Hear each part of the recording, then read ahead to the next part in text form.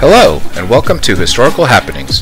Here, we'll take you on a journey through time and rediscover some historical tales that happened all over the world.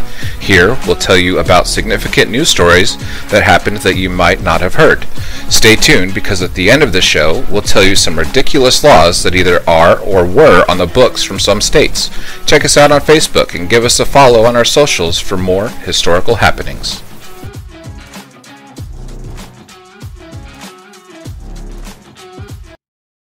The year was 1865.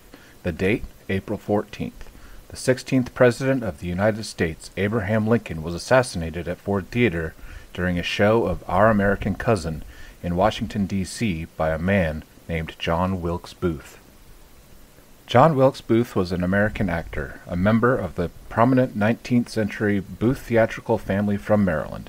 Booth was also a known Confederate sympathizer who is known to have denounced President Lincoln and lamented the recent abolition of slavery in the United States. Booth's parents were famed British Shakespearean actor Junius Brutus Booth and his mistress, Mary Ann Holmes, both of whom moved to the United States from England in 1821. When they arrived in the United States, they bought a 150-acre farm near Bel Air, Maryland, where John Wilkes Booth was born. John was the ninth of 10 children.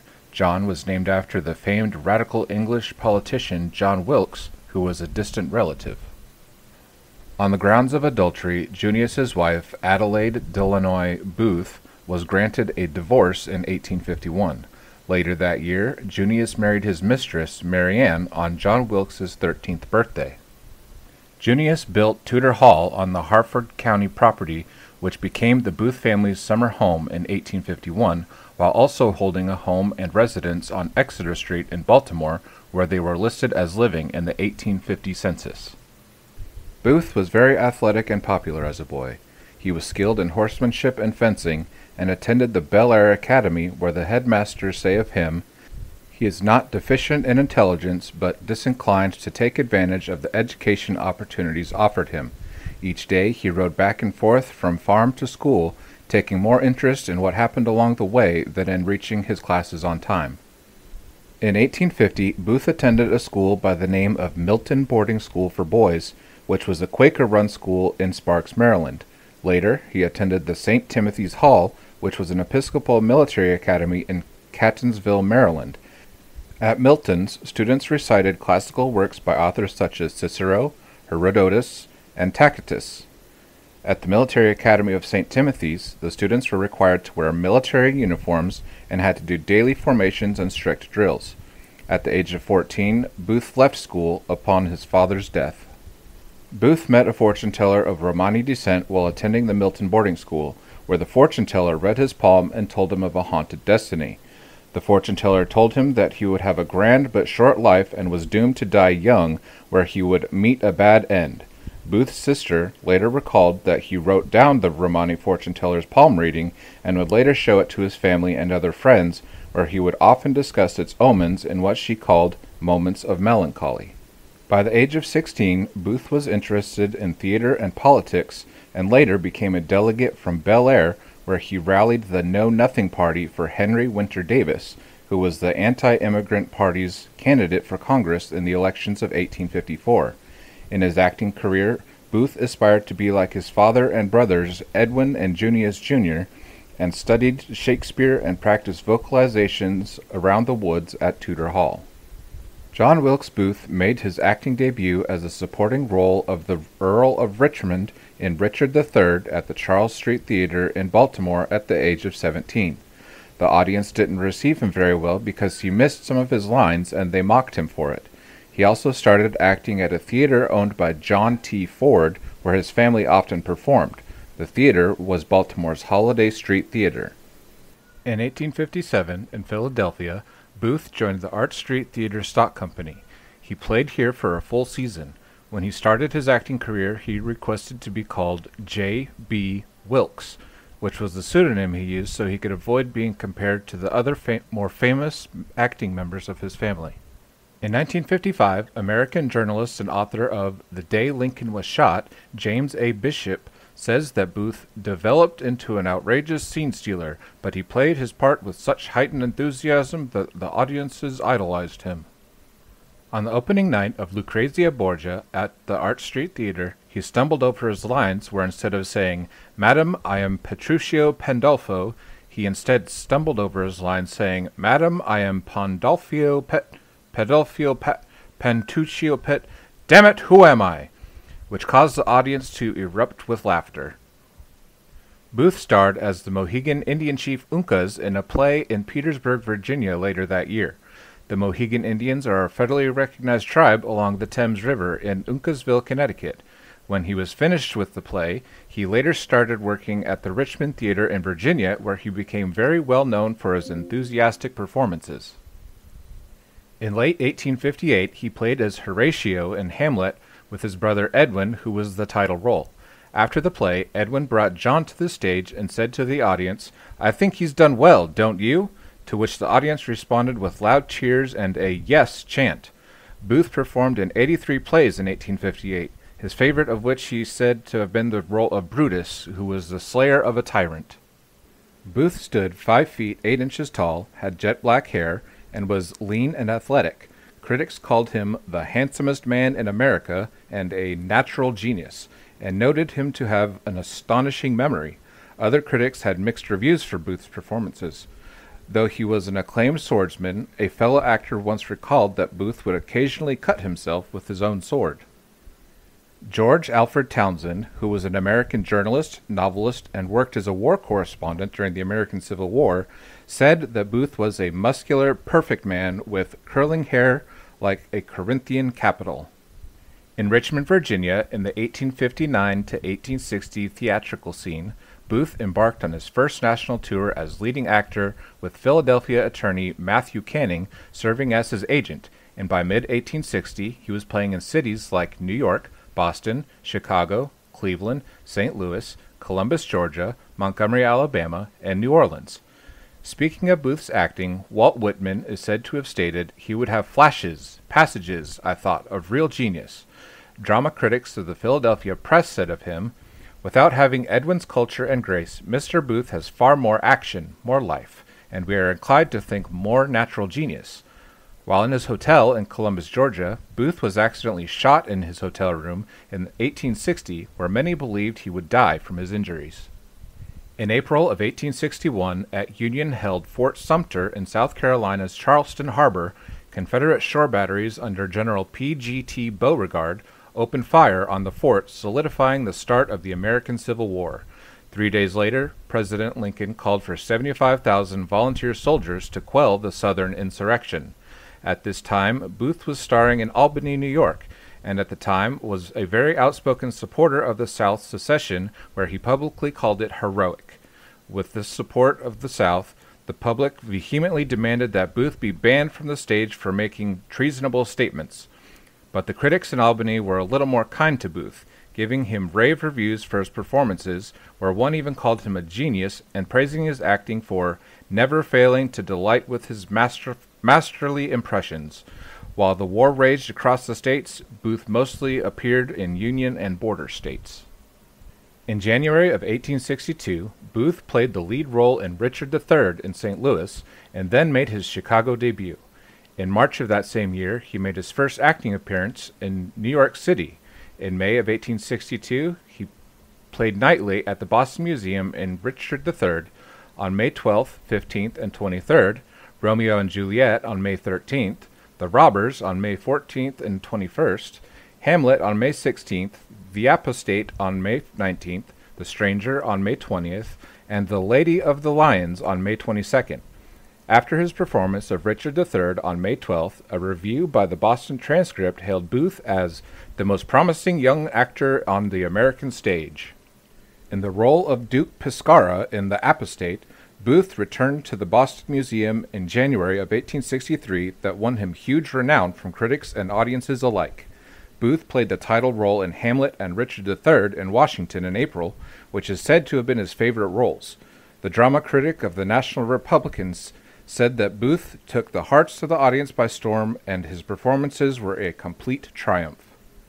As the Battle of Gettysburg raged in Pennsylvania, Booth finished off his acting season at Cleveland's Academy of Music in early July of 1863.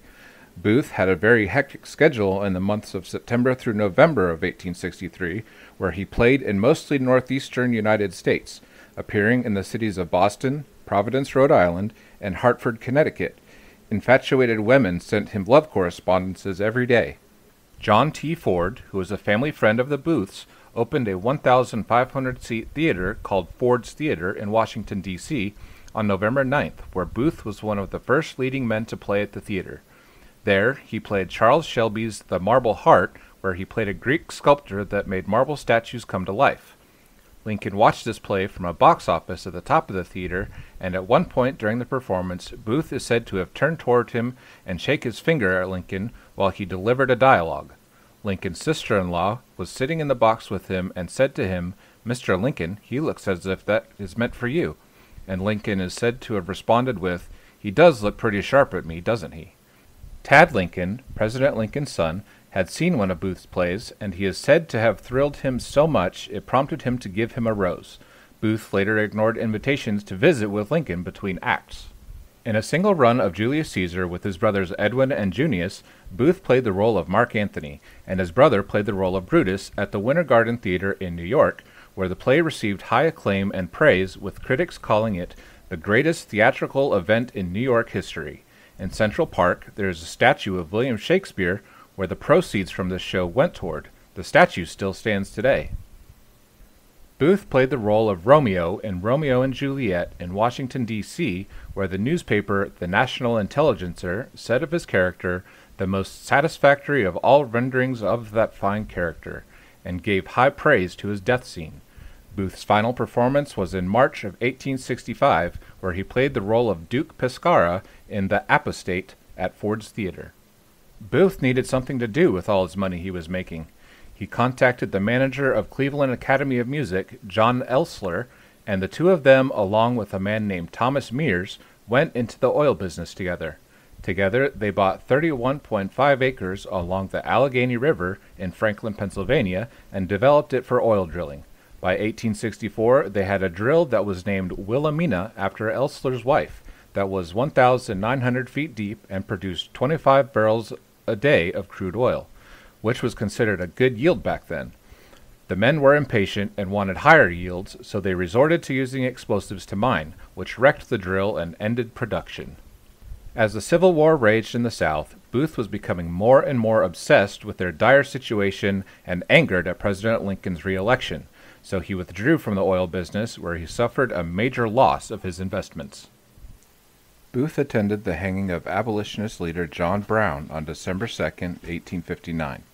Brown was hanged for treason, murder, and inciting a slave revolt. These charges came from his raid on the Federal Armory in Harper's Ferry, Virginia. At the time of the hanging, Booth was rehearsing at the Richmond Theater and saw a newspaper where he read about Brown's upcoming execution. He wanted special access that the public would not have, so he borrowed a uniform of the Richmond Greys, which was a unit of volunteer militia that guarded against any attempts to save Brown from the gallows by force. After Brown was executed, Booth stood next to the gallows and is said to have had a look of satisfaction on his face, though he admired Brown's courage for facing his execution stoically. In November of 1860, President Lincoln was re-elected as president. Later that year, Booth drafted a long speech that was never delivered. The speech decried Northern abolitionism and made clear his support for the South and for slavery. April 12, 1861 marked the beginning of the Civil War, and 11 states seceded from the Union. Some slave-holding portions of the population of Maryland favored joining the Confederate States of America, but a decisive vote, 53-13, voted against seceding on April 28th. This vote also did not allow federal troops to use the state's railways to move troops, and requested that federal troops be removed from Maryland that were stationed there at the time. It would seem that this legislature wanted to stay with the Union, but also did not want to go to war with its southern neighbors. It is no doubt that the intention of this legislature was to demand that the infrastructure of Maryland not be used in this way, but also left the federal capital of Washington, D.C. exposed, and would disallow the prosecution of war against the South. Many of Maryland's political leaders were imprisoned with the suspension of the writ of habeas corpus, and martial law was imposed on Baltimore and other portions of the state, and Lincoln stationed federal troops in Baltimore. Many Marylanders, to include Booth, supported the ruling of the U.S. Supreme Court that the suspension of the writ and the posting of the federal troops was unconstitutional. Booth continued to perform during the 1860s in the North and the South, and as far west as New Orleans. He had once confided in his sister Asia that he used his position to smuggle an anti-malaria drug to the South that the residents of the Gulf Coast were in dire need of because of the Northern blockade. In a divided family, Booth was pro-Confederate. Booth was very outspoken in his love of the South and was equally outspoken in his hatred of Lincoln and the abolitionists. Because of this, Booth continued to quarrel with his brother Edwin, who declined to make stage appearances in the South and refused to listen to Booth's fierce denunciations of Lincoln and the North. Booth was arrested in St. Louis in 1863 while on theater tour because he was heard saying that he wished the president and the whole damned government would go to hell. There, he was charged with making treasonous remarks against the government. He was later released after he took an oath to the Union and paid a hefty fine. The Knights of the Golden Circle was a secret organization founded by George W. L. Bickley with the objective of obtaining territories as slave states and create a new country called the Golden Circle, where slavery would be legal. Booth is alleged to have been a member of this group, but it was never confirmed. Booth became secretly engaged to Lucy Lambert Hale in February of 1865, the daughter of New Hampshire Senator John P. Hale, when Booth received blessings from his mother for their marriage plans.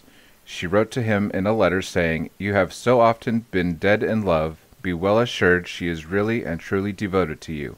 However, Lucy was unaware of Booth's deep dislike toward Lincoln.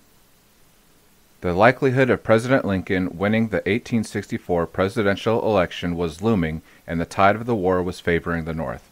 Both of these factors increased the rage that Booth felt toward both Lincoln and the North. Booth blamed President Lincoln for the war and all the South's troubles. Booth had made a promise to his mother that he would not enlist as a soldier to fight in the war, but he grew increasingly angry for not fighting with the South. He wrote a letter to her stating, "I have begun to deem myself a coward and to despise my own existence."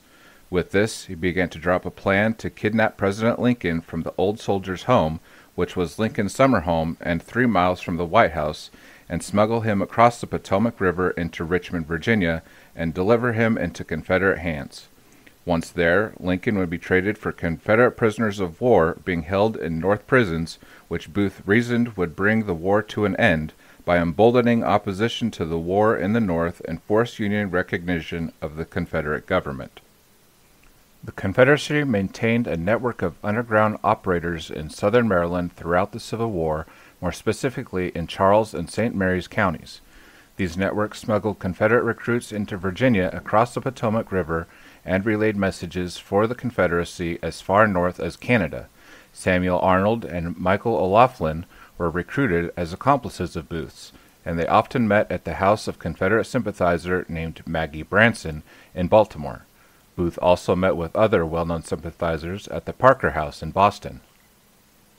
Booth made an unexplained trip to Montreal in October of 1864. Montreal was the center of clandestine Confederate activity at the time, where he spent 10 days, staying at times in St. Lawrence Hall, which was a rendezvous for the Confederate Secret Service, and met with several Confederate agents there. No proof has been linked to Booth's kidnapping or assassination plots to a conspiracy involving the leadership of the Confederate government, but David Herbert Donald, a historian, states that at least at the lower levels of the Southern Secret Service, the abduction of the Union president was under consideration. Thomas Goodrich, another historian, concludes that Booth entered the Confederate Secret Service as a spy and a courier. President Lincoln won the November election by a landslide in 1864, with his platform being abolishing slavery by constitutional amendment.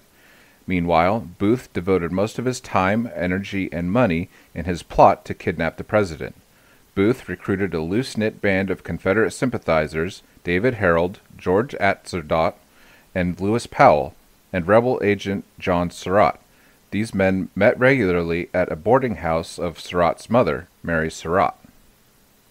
Booth and his older pro-Union brother Edwin were constantly arguing by this time, and Edwin finally told Booth that he was no longer welcome at his home in New York. Booth also railed against Lincoln with his sister Asia, saying of him, "That man's appearance, his pedigree, his coarse low jokes and anecdotes, his vulgar similes, and his policy are a disgrace to the seat he holds. He is made the tool of the North, to crush out slavery." As the Confederate defeat became more certain, Booth's sister Asia recalls that Booth went on more tirades decrying Lincoln's re-election. At Lincoln's inauguration on March 4th, Booth was in attendance as the guest of his secret fiancée Lucy Hale. Amongst the crowd were Powell, Atzerodt, and Harold. Though there was no attempt to assassinate the president at the inauguration, Booth said that he had excellent chance to kill the president if I had wished. Booth later learned that the president would be attending a performance of the play Still Waters Run Deep at a hospital near the old soldier's home. Booth assembled his team of cohorts on the road near the old soldier's home, where he hoped to kidnap the president en route to the hospital, but later learned that the president had changed his plans at the last minute, where he attended a reception of the National Hotel in Washington, where Booth was staying. Booth heard the news that Robert E. Lee had surrendered at the Appomattox Courthouse on April 12, 1865, sealing the end of the Confederates' war with the Union, along with the capture of Richmond. With this, he told Louis J. Weichman, a friend of John Surratt and boarder at Mary Surratt's house, that he was done with acting and that the only play he wanted to present was Venice Preserved, which Weichman did not understand the reference at the time. Venice Preserved was a play about an assassination plot. Booth was in a crowd with hundreds of other people at the White House the previous day, where Lincoln gave a speech from his window stating that he was in favor of granting suffrage to the former slaves. Suffrage to the former slaves is regarding the 15th Amendment to the Constitution, where it prohibits the federal government and each state from denying or abridging a citizen's right to vote on account of race, color, or previous conditions of servitude, and was ratified on February 3, 1870. This infuriated Booth, and he declared that it would be the last speech that Lincoln ever gave. On the morning of Good Friday in April of 1865, Booth went to Ford's Theater to get his mail. While he was there, Ford's brother told Booth that the President and Mrs. Lincoln would be attending a showing of Our American Cousin at the theater that evening, where he would be accompanied by General and Mrs. Ulysses S. Grant. This put Booth in a race to make plans for an assassination. The plans included making arrangements with the livery stable owner James Humphrey for a getaway horse and an escape route. That night, Booth informed Powell, Harold, and Atzerodt of his intention to assassinate Lincoln. Booth assigned Powell to assassinate Secretary of State William Seward and Atzerodt to assassinate Vice President Andrew Johnson, and he assigned Harold to assist in their escape into Virginia. Michael Kaufman, a Lincoln historian, wrote that he believed that Booth thought that targeting Lincoln and his two immediate successors to the presidency, Booth intended to decapitate the Union government and send it into a state of chaos and panic. However, in 1865, the second presidential successor would have been Lafayette S. Foster, the president pro tempore of the U.S. Senate, and not Secretary Seward. Grant and his wife had declined the invitation to the theater at the insistence of Mrs. Grant, thus foiling the attempt to assassinate the leader of the Union Army's commanding general, where they instead left by train that evening for New Jersey to visit relatives there.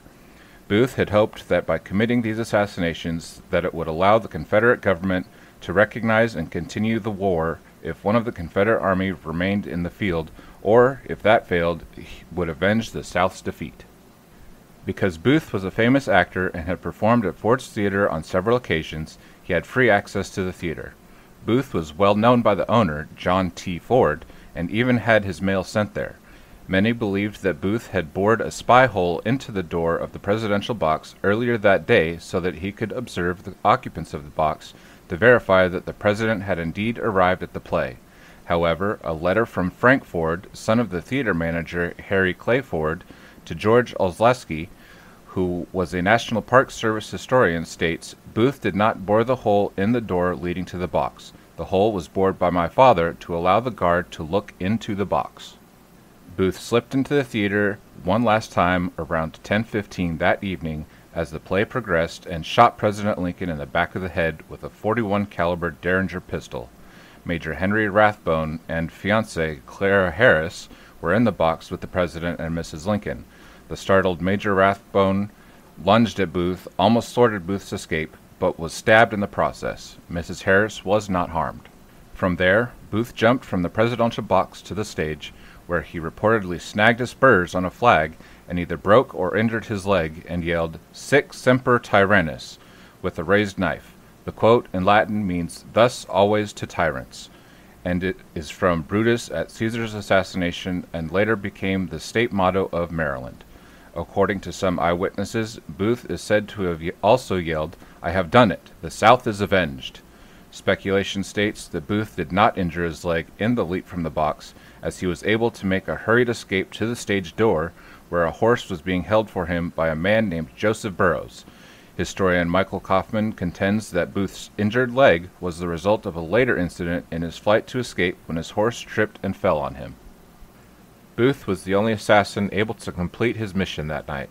Powell was stabbed by Seward, who was bedridden as a result of an earlier carriage accident and was seriously injured but survived. Atzerott lost his nerve and instead spent the night drinking at a saloon instead of making an attempt on Vice President Johnson. Southern Maryland was very sparsely populated, so Booth, along with David Harold, used the area as their escape route. The area was predominantly filled with Confederate sympathizers and lacked telegraphs and railroads, making it ideal for their escape. The area was densely forested and had the Zacchaeus Swamp, which made it easy for them to escape into rural Virginia. 9 miles away, in Brandywine Pike, Booth and Harold arrived at the Surratt's Tavern. Here, they had stored guns and other equipment from earlier in the year when they planned to kidnap Lincoln. Booth and Harold stopped just before dawn to tend to Booth's injured leg in St. Catherine at the home of Dr. Samuel Mudd, 25 miles from Washington. When Mudd asked how he injured his leg, Booth stated it was injured when his horse fell. The next day, the men arrived at the home of Samuel Cox at around 4 a.m. The men hid in the woods outside of Cox's home while Cox contacted his brother, Thomas Jones, who was a Confederate agent and in charge of spy operations in southern Maryland since 1862. The War Department issued a $100,000 reward on any information leading to the arrest of Booth and his accomplices. Federal troops were also dispatched to extensively search southern Maryland after a tip they had received. While Booth hid in the woods of Maryland, he read the accounts of a national mourning from newspapers that Jones brought him every day. By mid-April, he had learned that some of his co-conspirators, Mary Surratt, Powell, Arnold, and O'Laughlin, had been arrested. Booth was surprised that there was not as much public sympathy as he thought there would be, especially from some of the anti-Lincoln newspapers. On April 21st, Booth wrote of his dismay in his journal as he waited for night to come so he could better cross the Potomac River and into Virginia. This is what he wrote. "For 6 months we had worked to capture, but our cause being almost lost, something decisive and great must be done. I struck boldly, and not as the papers say. I can never repent it, though we hated to kill." That night, Jones provided Booth and Harold a boat and a compass to cross the Potomac River. They were navigating at night and lost their bearing, and somehow ended up ashore again in Maryland. Harold knew the area well, as he'd hunted it before and recognized a farm that belonged to a Confederate sympathizer. The farmer's son-in-law was also a Confederate sympathizer and led them to Colonel John Hughes, where he provided the men refuge and food until night fell and they could attempt to cross the river again. Booth and Harold finally landed in Virginia on April 23rd, where they made contact with Thomas Harbin, whom Booth had known from his plot to kidnap Lincoln. Harbin brought them to another Confederate agent, William Bryant, who supplied them with horses. Booth and Harold were tracked to the farm of Richard Garrett, about 2 miles south of Port Royal, Virginia. They were pursued by a detachment of 26 Union soldiers led by Colonel Everton Conger. Booth and Harold were led to the farm by William Jett, who was a former private in the 9th Virginia Cavalry. Booth was introduced to the Garrett as James W. Boyd, who was returning home after being wounded in the Battle of Petersburg. The Garretts were unaware of the assassination of the president at the time. Richard Garrett, who was the Garretts' 11-year-old son, was an eyewitness to the events, said Booth and Harold arrived at their farm, which was on the road to Bowling Green, a town located in Caroline County, at around 3 p.m. on Monday afternoon. With the collapse of the Confederacy, the mail system had been disrupted, so the family had no idea that the president had been assassinated. Cogner tracked down Jett and after interrogating learned that Booth was hiding at the Garrett farm. Just as dawn approached on April 26th, Cogner and his men caught up with the fugitives who were hiding in the tobacco barn on the Garrett farm. Booth and Harold were told to come out and surrender. Harold surrendered, but Booth refused and said he'd rather come out and fight. Cogner ordered his men to set the barn on fire. As Booth avoided the flames inside the barn, he was shot by Sergeant Boston Corbett.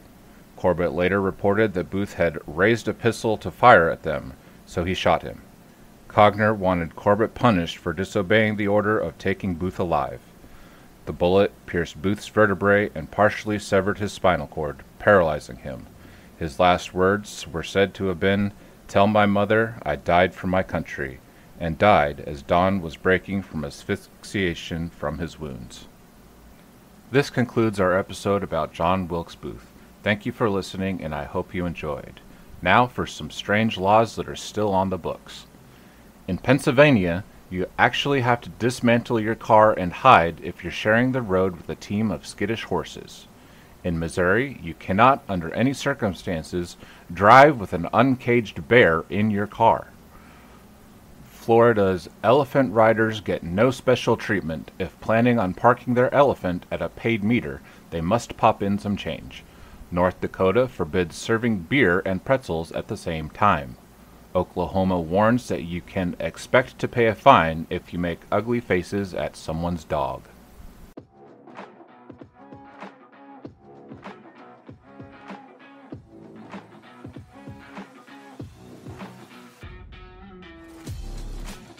Thank you for joining us on this journey through time. We hope you enjoyed the trip. We hope you'll join us again for more historical tales that happen across the globe. New shows on Mondays and Fridays. Make sure to check us out on Facebook and follow us on our socials.